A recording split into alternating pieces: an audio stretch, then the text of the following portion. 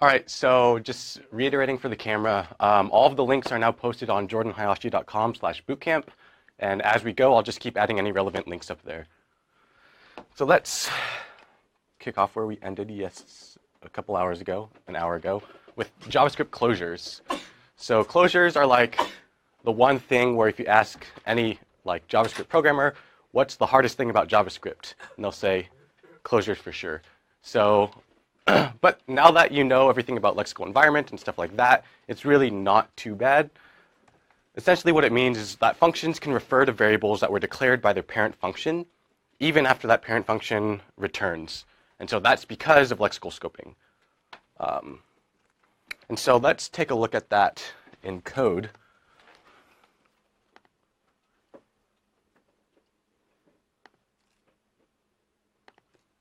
So for here, all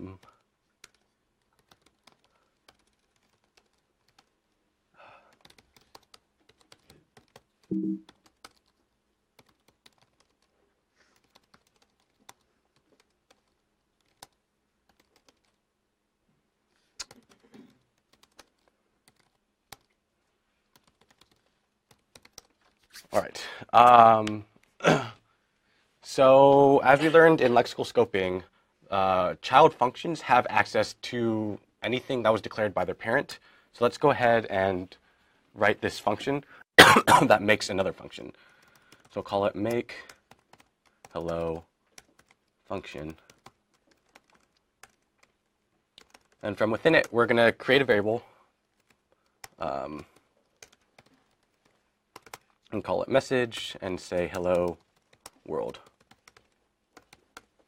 And then also within there, we're going to declare another function called log message. And all it does is it console.logs message. And then we're going to go ahead and return the log message function. And so now we have this function. And so within, let me fix the lights. So within the make hello function, we're creating a variable called message, and we're using that variable within a new function and returning that function. And so within log message, nowhere is message actually defined. And yet if we do this,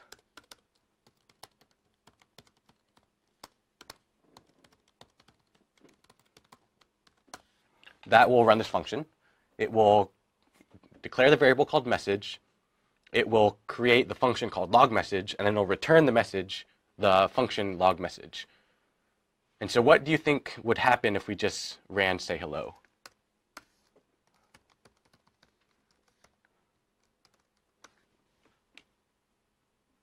What would your instinct say?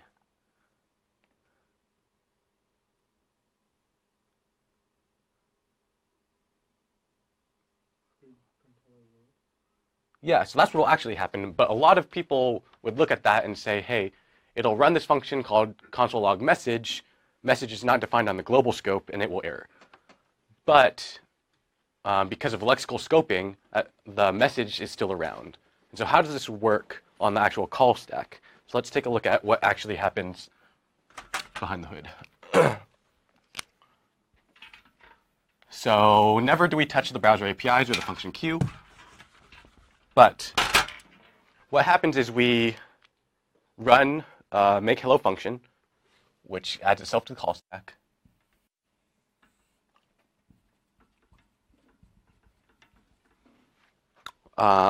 Which then creates a variable called message.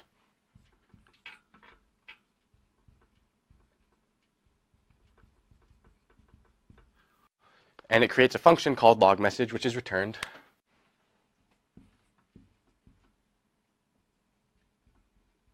Which is returned and stored here. So this is called, what do you call it? Say hello. Then what happens? The function returns, right? So it gets wiped off the call stack.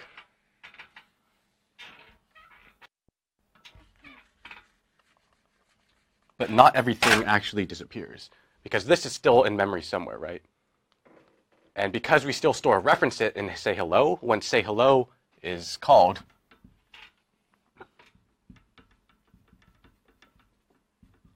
it actually still has a reference to that parent variable.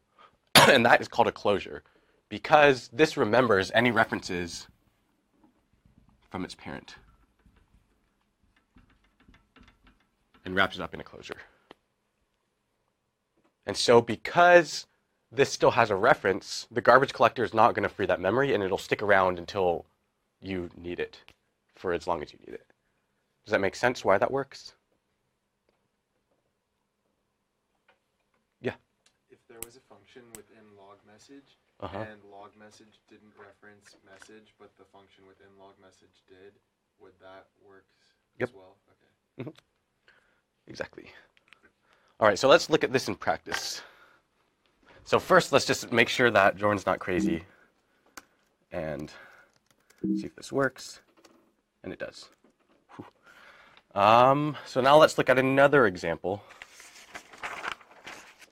An example that it's a bug that happens a lot. And like if you go on Stack Overflow, I guarantee you an active question right now probably has this bug.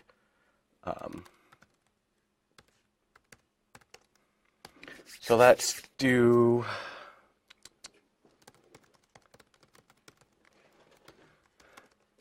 this.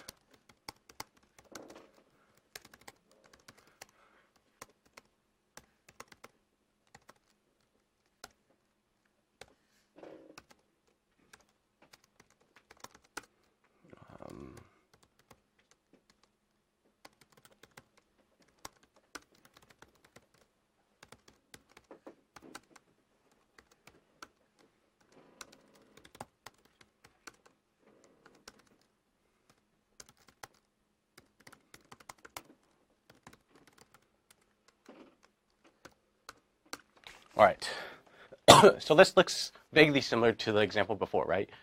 So we have a function that creates an array, pushes to the array 5 times, console log I, returns that array, and then we store that array in a variable called functions.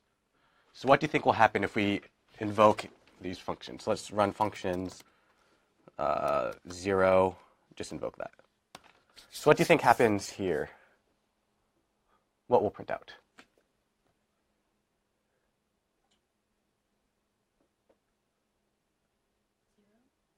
0. So let's draw this out on the board.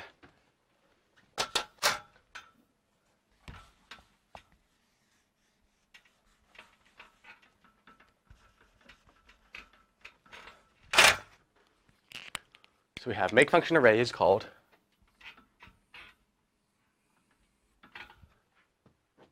and it creates an array, and then what does it create next?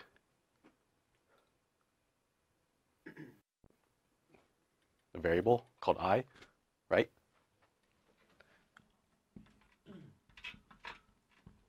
So this is make.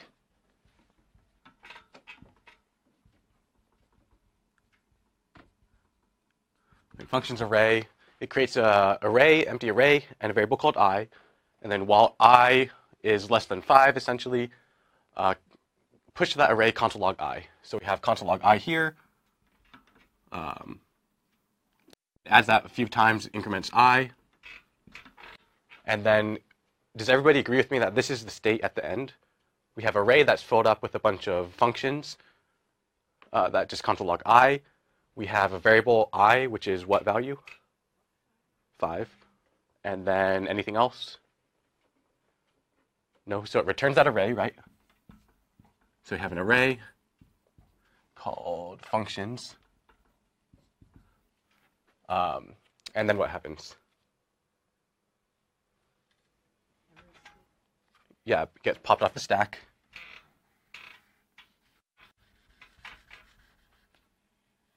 That sticks around, right?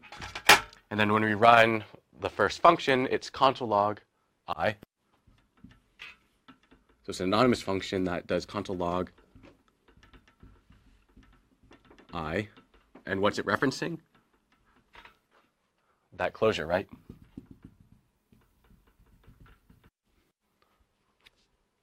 So what, with that information, what should it print? 5. So 5. And so that is very, very unexpected behavior, and it causes a lot of bugs in a lot of JavaScript programs.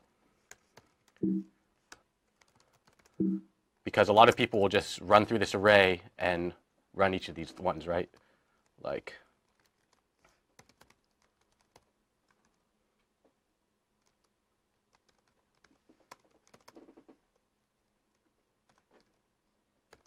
so this will say just invoke every single one of the functions.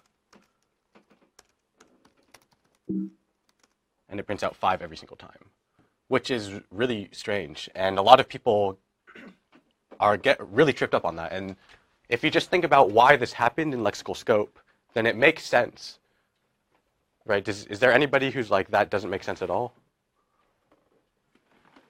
So we're all on the same page that this is how JavaScript functions, and it's not unexpected behavior. But how in the heck do we fix that? Let's find out. So we use what are called immediately invoked function expressions, or IIFE, or IFE for short. And it's a function expression that gets invoked immediately, and it creates a closure. And the way that we do that, the reason that we do that is because it doesn't actually add to or modify the global object. And so you can run this code and be safe that it's not going to change any previous values that you have. And also it creates the closure, which is why we're going to use it to solve this problem. And so what does an IFE look like?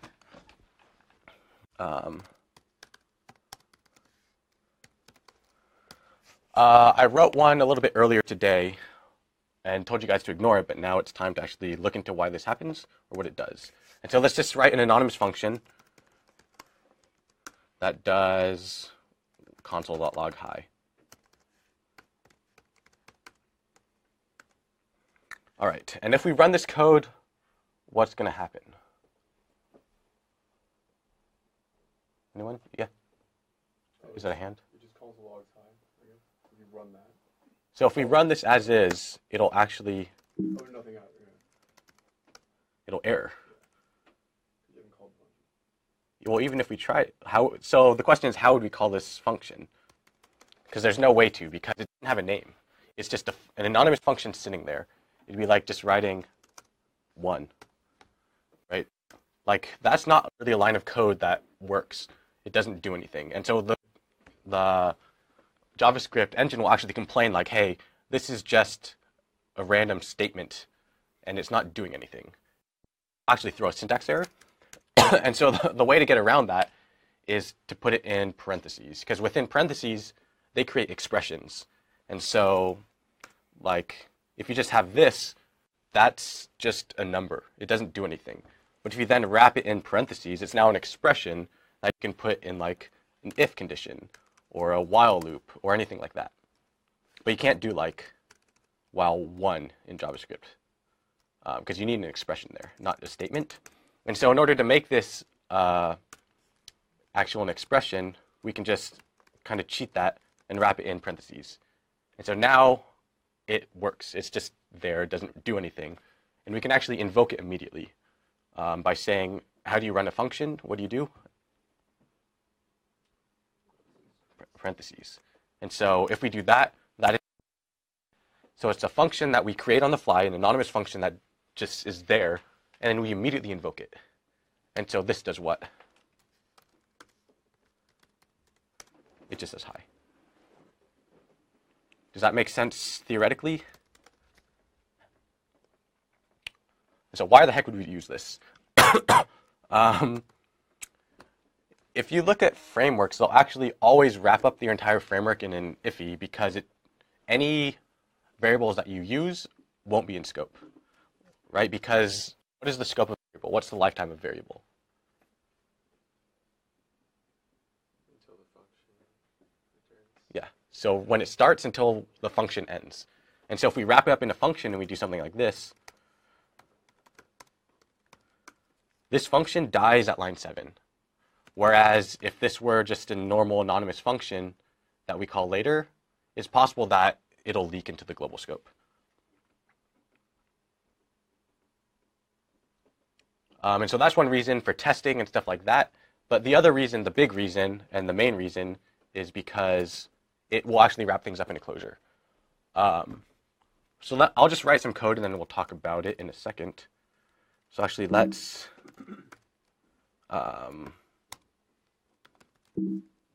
copy that closure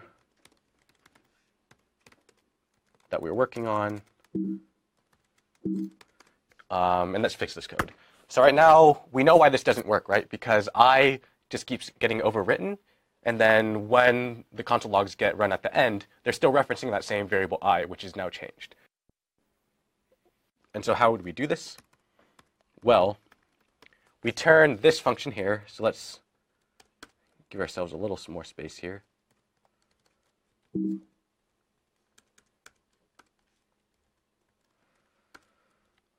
So now it's a little bit easier to see this function. And then we're going to create an iffy closure around it.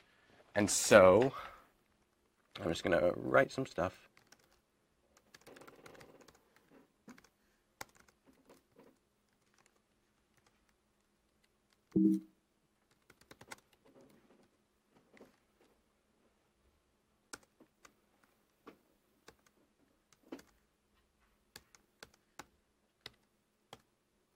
All right, so that should work.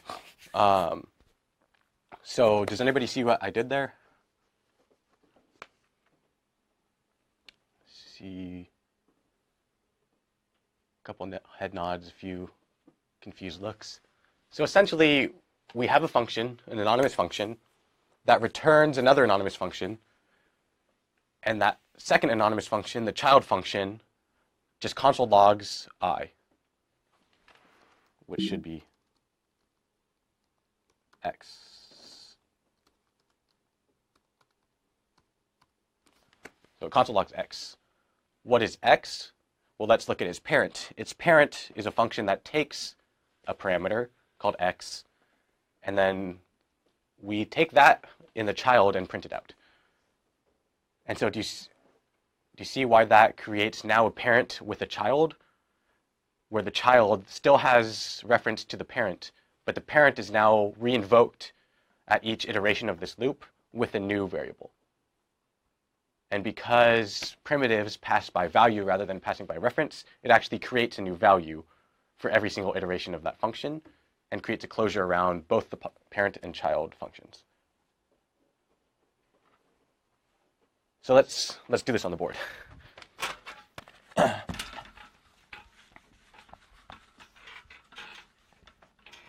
Let's use a little more space. So do you want me to redo the original closure where it didn't work, or are you okay with why that didn't work? Does anybody want me to redo it? Okay, let's redo it. So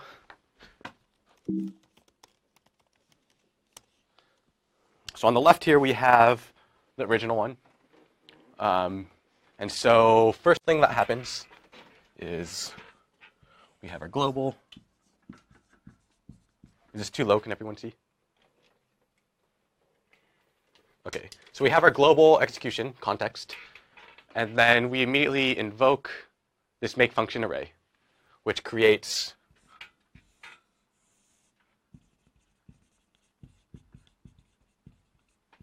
two things. It creates an array,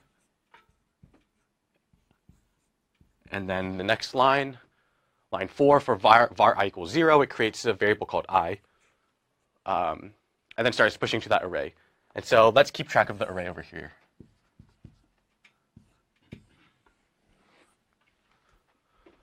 So first we have a function that returns console log I. Okay. So index 0, we have function. I'm going to use squiggle notation just because it's easier to write.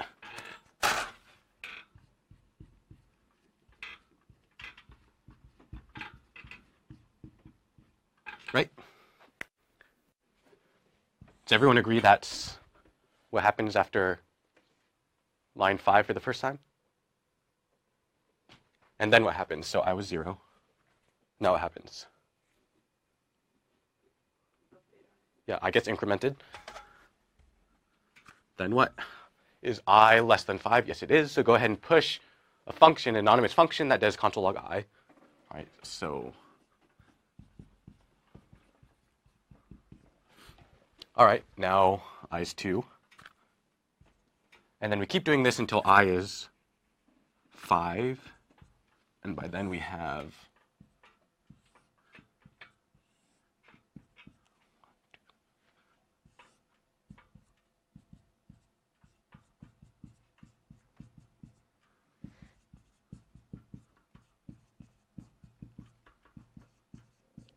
a bunch of console log i's, and then what happens?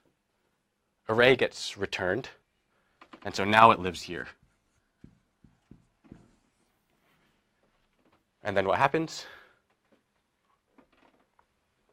We pop this off the stack, right? And so make f array's gone, array's gone. Is I gone? No, because it still has active references, right? These all reference I, and so the garbage collector will not take it away. So that's still there in memory. And then what happens? We're now at line 14. Line 15 is, I'll change it back to what it was.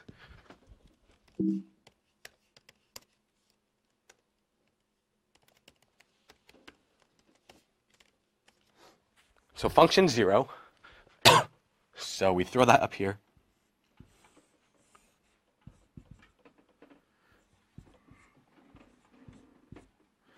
We'll run function 0, which is this anonymous function here. And so we run that. So console log I,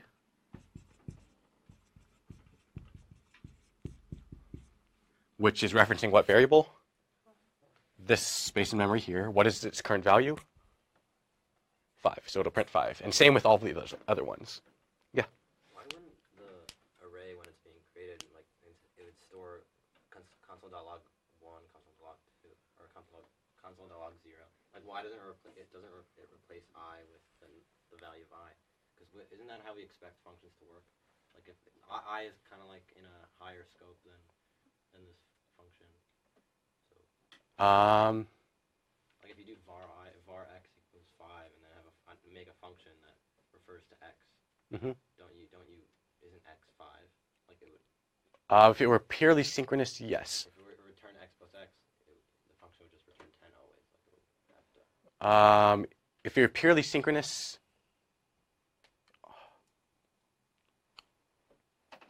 no, it'll store a reference because of that lexical scoping. So take this for example, like.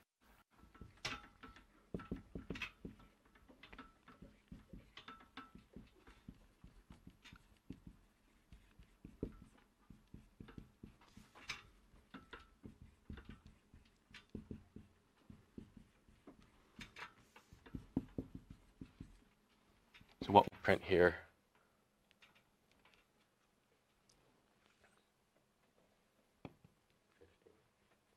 Yeah. Because it's storing x, because of the closure, it's kind of a circular reasoning, but because of this closure, it's storing that reference to its parent function's value. Yeah.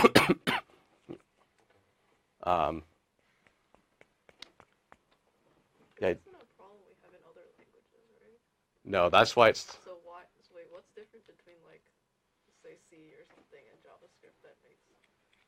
C has block scoping. Yeah, so C has block scoping and JavaScript has lexical scoping. Okay.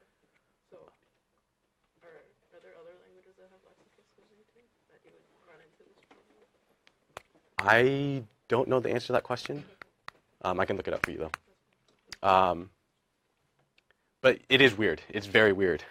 And that's why a lot of people who are just starting JavaScript programming run into this exact problem, including myself and including like nearly every single person who assumed this behavior is as it would be in most other languages. But thankfully we have closures which will solve this problem. And so on the right over here we have this make function array, which successfully fixes the problem. So let's go ahead and walk through why.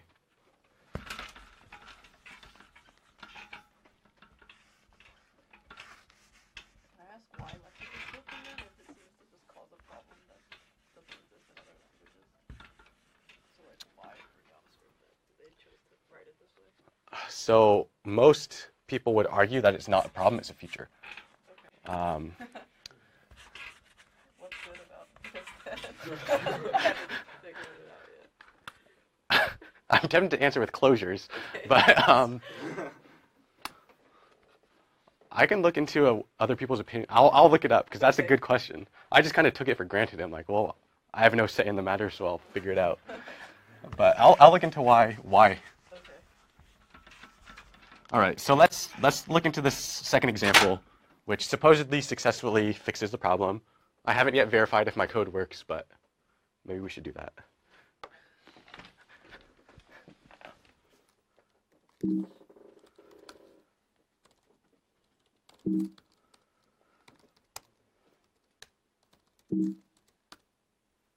Oh, no, it doesn't work.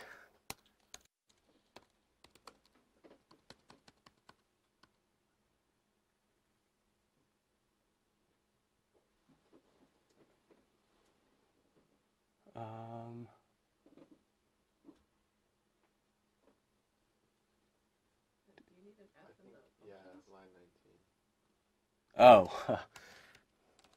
good call. Oh no.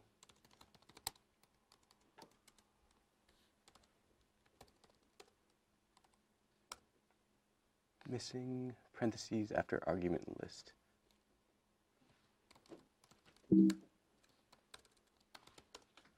Oh.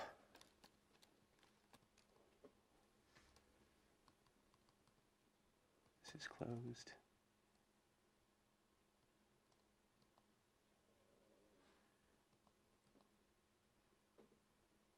Does anybody see the syntax error?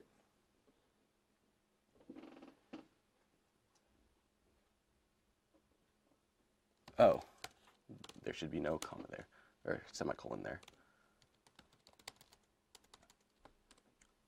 So I added a semicolon there, even though we're within the push function, so that's why it was wrong. And there we go. So it does work, and we'll go through exactly why.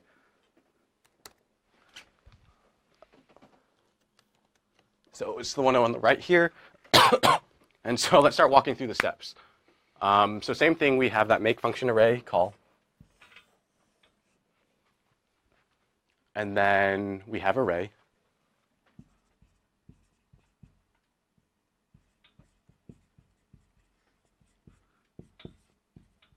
Which now point to this. We have I, which gets initialized to 0. And then we hit line 5. So array push this thing. And what do we push? It's an ify, right? And what do ifys do? They invoke the function, right? Which means you pop another thing in the stack. It's an anonymous function that takes a single variable. So it's just anonymous. But it takes a single variable called x. So it has x over here. X gets passed what value? I, which is what value? 0. And then it returns a function that console logs x. So now we have a function that console logs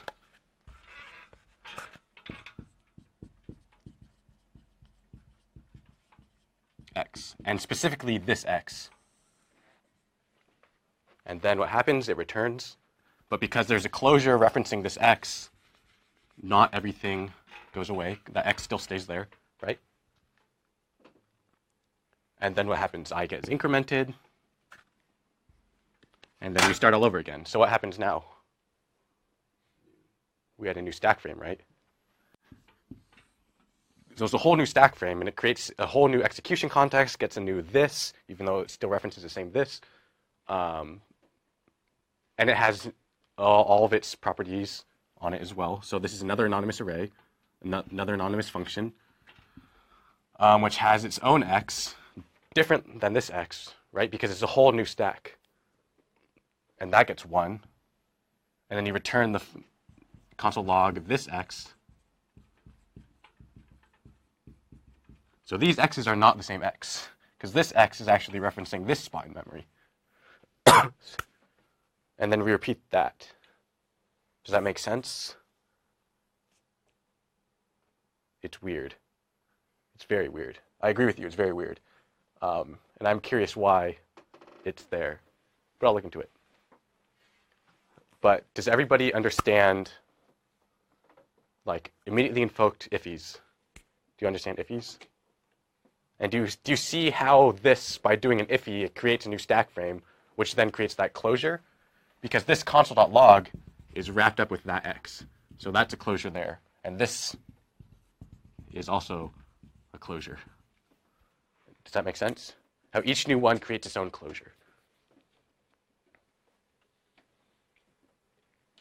It's mind-boggling, but you'll get used to it. Yeah? Is that the only way to write a closure? To fix a closure? It used to be. It used to be one of the only ways. So another way would be you could create a new variable here. And so if you have a new variable here and it's referencing a new variable, then you could do that. And with with ES6, you can do that very easily. So with ES6, it introduces block-scoped variables, which means you have, from this parentheses to the closing parentheses, you can create a variable whose lifetime is only of that length. And that's with the keyword let x equal I, and then we can replace I with x, and that creates a closure. So with ES6, it's much easier. It's actually even easier with for each loops. And it doesn't really apply to this one. You could do this.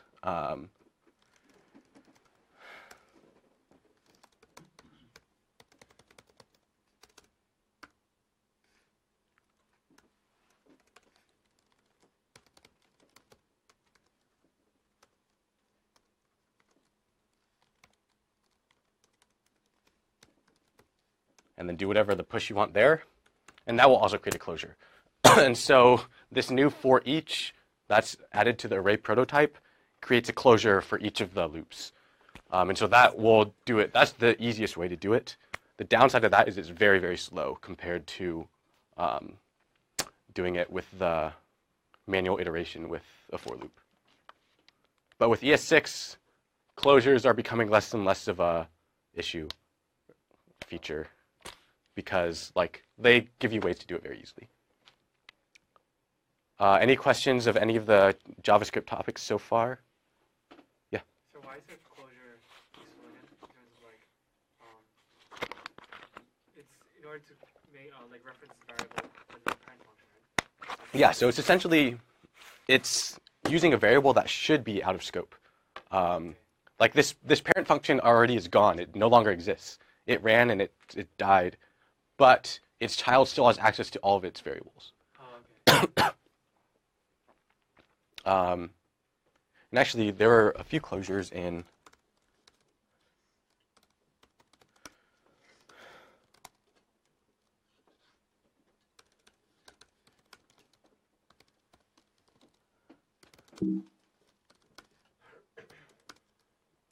there are a few closures here, right? Callback here. This callback, that's not within the scope of the user compare password function, right? It's not passed into it. It's never declared anywhere, yet we can still return callback and pass it something, even though it's only in the scope of its parent. Even down here, this should be callback. Callback here, nowhere in this function is callback defined. Nowhere in its parent function is callback defined. Nowhere in its parent is callback defined. Only in its parent's parent is callback actually defined. But because of the closure, we can still use that variable in here. So it sneaks up on you. You'll use it without even realizing. Just because you're thinking hey, I'm writing code down here. It looks like I'm within this function, so I should have access to this variable. And because of lexical scoping, you do. So maybe that answers the question. Because it gives you access to these even after these functions are all done running.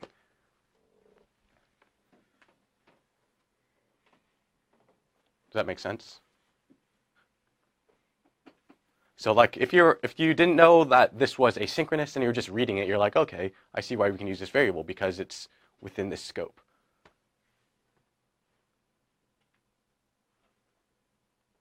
Any questions thus far?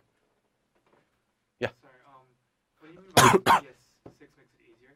What does it do again? Like. So it creates these new constructs. Like let did not exist in ES5.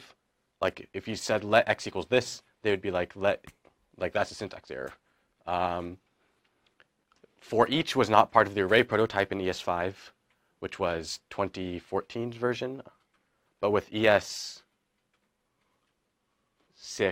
which I believe was 2015, it introduced those new constructs. So let, for each.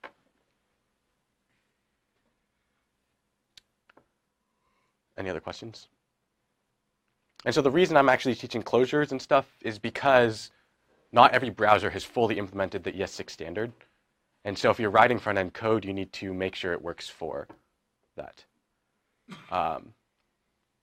If you're running it on like your backend in Node, you know that every single time this function ever runs, you're in this Node environment. And if your Node version supports let, which 6.9.2 or whatever we're running does, then you can go ahead and use let. You can use for each. You can use these arrow functions and a lot of the ES6 functionality.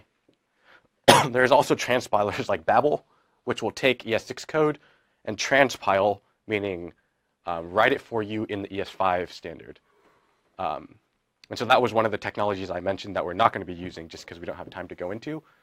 But I'm a strong proponent of knowing why this works, being able to use this, and then only once you understand it, do you then say, okay, I'm comfortable moving to the ES6 standard because I know exactly like what errors I could have introduced otherwise.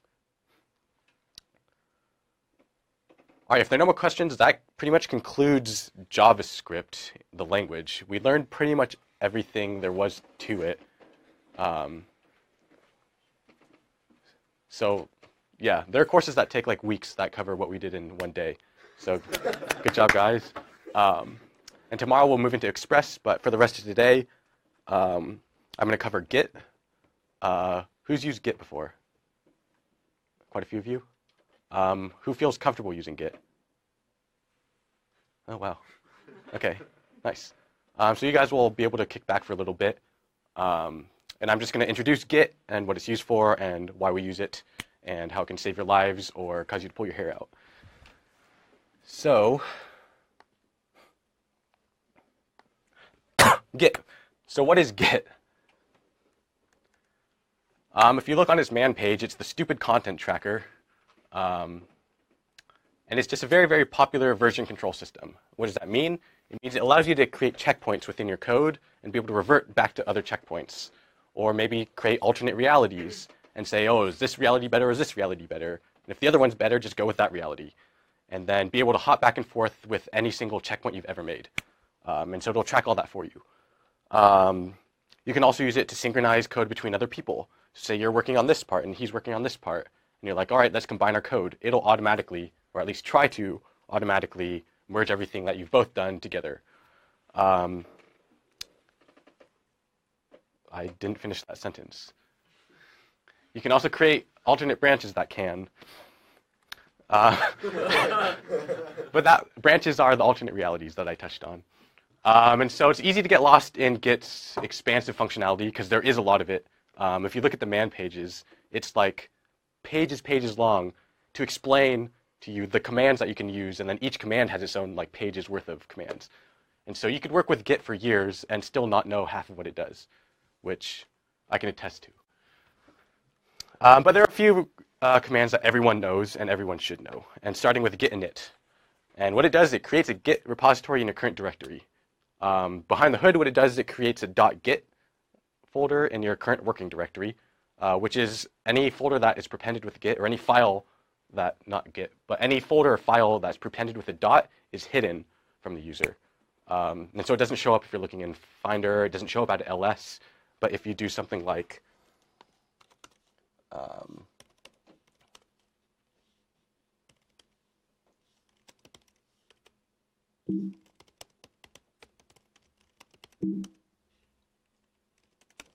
if we do git init, it says initialize empty git repository in this working directory. And if you do ls, you don't see anything. If you open the folder, you see that it looks empty. But if you do ls-all, you see this .git. And so that is where all of your everything is stored. If you don't want to create your own repository, you can go ahead and clone somebody else's. And so the code for that is git clone, and then you give it a URL, and it will copy that Git repository located there into your current working directory in a new folder. And so it includes all the files, it includes all the history, it includes all the branches, or you can create a fork on GitHub, which actually pretty much steals it. It'll say, hey, I'm initializing this new repository and I am the owner. Whereas if you just clone it, the other person is still the owner. And git status shows the current state of a repository. It displays any changed files, added files, removed files. So let's look at a couple examples of these.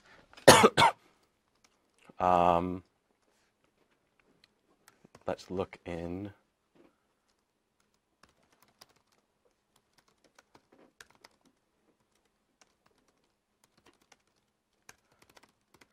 so git status. So this is the code from the website that has the bootcamp stuff up on it. And if I do a git status, I can see that my branch is up to date with production master. What does that mean? I'll tell you in a little bit. And it shows you essentially the status of everything. So I have recently modified this file. I've also recently created this file. FYI. That's essentially what a git status does. And say I want to clone this repository, I can do this. Git clone.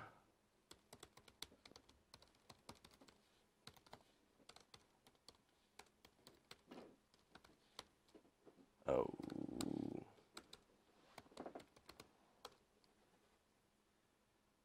Nice. And so it finds this URL and goes and gets all of the stuff there, and it'll actually clone it into my own whatever folder I'm in.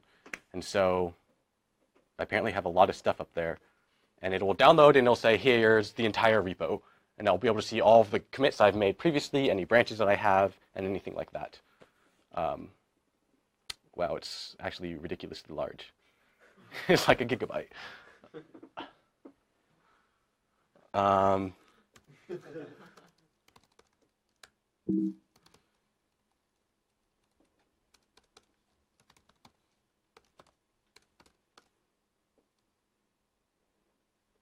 All right, so this one has a lot less in it, and you can see I created this thing called Coupon API over here, which is, we'll start looking into that code tomorrow. And if you see, there's already some files there. I can check git status, and it's like I'm up to date, clearly, because I haven't done anything. Nothing to commit, working directory clean. And so that's an example of just cloning a repo, and you can start to work right away. Git add path. And so once you start working, how do you tell Git, hey, I want to save this file in my next checkout or next checkpoint? And so you use this git add command, and you give it a path or multiple paths. And it says, hey, Git, keep track of this file at its current state, and then when I next commit, then store its state.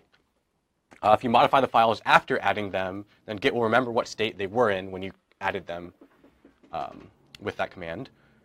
And if you accidentally add files, you can reset them, not actually like revert them, but just take them out of the tracking by using this git reset command.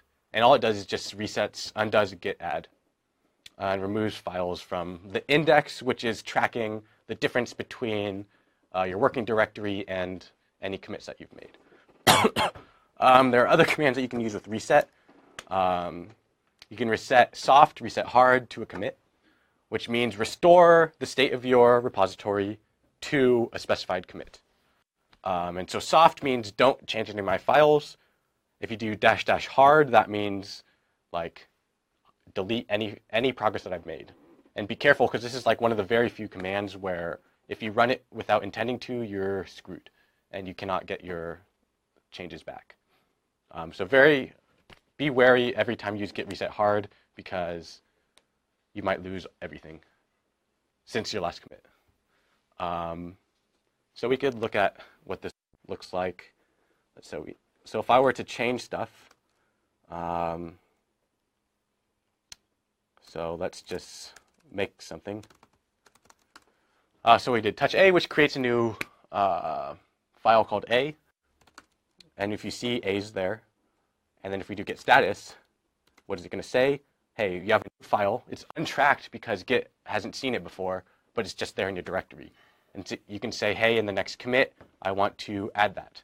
And you can say git add the file A, which says in the future, like for the next commit, A exists, and I want you to keep track of its state.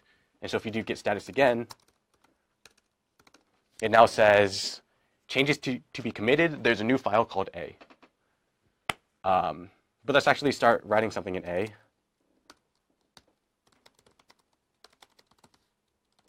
Hi, this is a line, git status. So when we added A, what did it have in it? Nothing, right? It was just a blank file, and so over here it says a new file. And since we added it, we've changed it, right? So it says changes not staged for our next commit is A.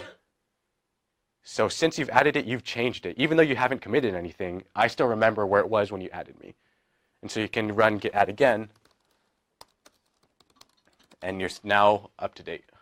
At least the changes, all the changes that you've made are being tracked. Make sense? And so what if I did, what if I didn't want to add A? I'm like, uh-oh, I didn't mean to create that file. I didn't mean to add it. You can just do git reset. And if you look at your git status, it's now an untracked file. Because remember, as of the last commit, A didn't exist, and now it does exist. So it's a new file that's untracked. Git doesn't know what it is. But did we actually change anything? Yeah, so everything that we wrote in there is still there. So by doing git reset, we didn't actually revert anything. So is git reset soft by default then?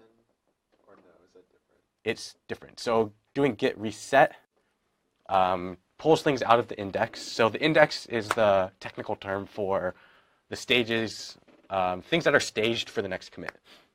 And so git reset with the path just removes something from the index. Whereas git reset soft is actually a different command. It's kind of an overloaded command where it does different things depending on what you pass it. So if you pass it soft in a commit, it'll actually revert the working tree, I guess, to a previous commit, meaning it thinks it's at a different commit, but all the changes you've made since that last commit are there. So it'll be like, hey, you did a lot of work since this last commit. Whereas git reset hard will forcibly change all of the files to be there. And so it will delete any changes that you've made. But anything that it doesn't see, it won't touch. Like if it's not being tracked, it won't actually affect that file. Git commit. So this is possibly the most important command. And it creates a new checkpoint in your project along with a message. It stores the state of any of the added files that you created. So anything that you added to the index with git add will be saved into that commit. But you can use the -a flag to automatically add all of the files that Git already knows about. So you had to have added it in a previous commit. So if we did something like this, so right now we have the status Git has never heard of A, right? We never ran git add A, and it hasn't been in the repo since the last commit just because I just added it. And if I did git commit -a, it'll say there are no files, nothing added to commit. Why? Because Git doesn't know about A. It doesn't know that it's supposed to be tracking A. And so when you do git commit -a, which is all, it doesn't know about A, which is a little bit powerful because you can store files in a Git repo that never get pushed to the file, get pushed to the remote repository. So like I keep a to-do list for the projects that I work on, and so I know like, oh, after I finish this, I should work on this function or add this functionality. But I don't really want to push that to my repo, and so I can just keep it in my local repository and never add it, and so Git will never track it. So even if I did a git commit-a, it won't add my to-do list. It'll only add the files that it's currently actively tracking, which means files that it's already been added to.